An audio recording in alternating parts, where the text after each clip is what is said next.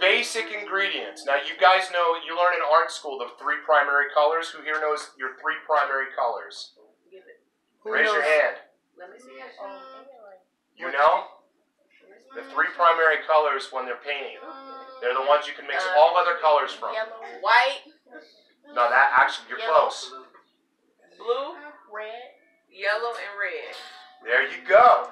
You guys got it. Blue, yellow, and red. You can make any color out of those, and you use white is called hue, and black is called tint. So you could use those to darken up or lighten up any color to get the right shade you want. Music has 3 primary colors. All right. Rhythm. You guys hear where I'm going with this? Melody and harmony.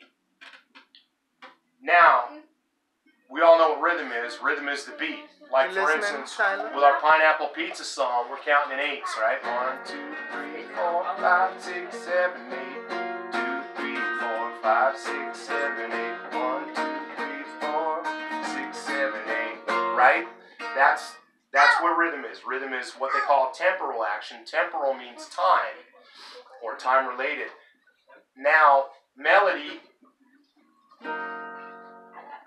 you can think of a single person singing a song, just singing the main part that you come to recognize. An easy melody on the guitar would be...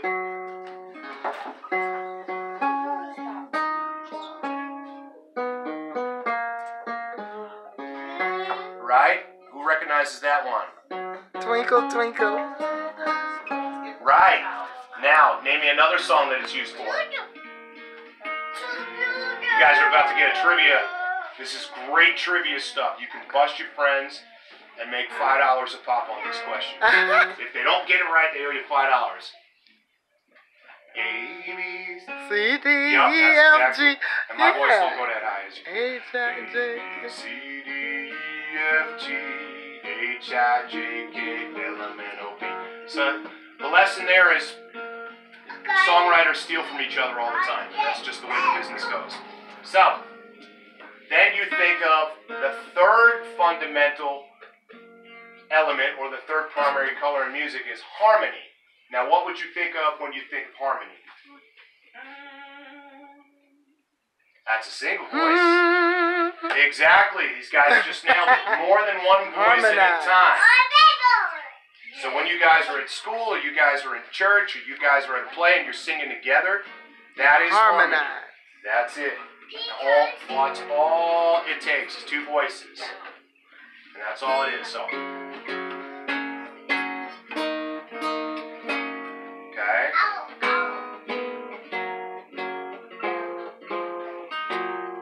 And you got harmony. And that's the way that works. So harmony is what you do mostly on the guitar. Combinations of harmony and rhythm at first. Mainly you strum chords. Uh-oh. You'll get this. We got this. This guitar is ironclad. This guitar is apocalypse proof. This guitar was made to withstand hurricanes and nuclear explosions. It's in the purple. And if it was not purple, it would not have made it through that. So thank you for bringing a purple guitar for me. Okay, so when we strum the chords like that, we're creating harmony. And we also have the elements of rhythm. And we have the elements of melody, because you've got one note leading the charge right there. Now, Sit down here. Sit right here. Sit down. Lean your head on the pillow. practice in 3 Move chords. the guitar so he can lay down. Lean back. Okay, He's here, tired. you take this guitar back.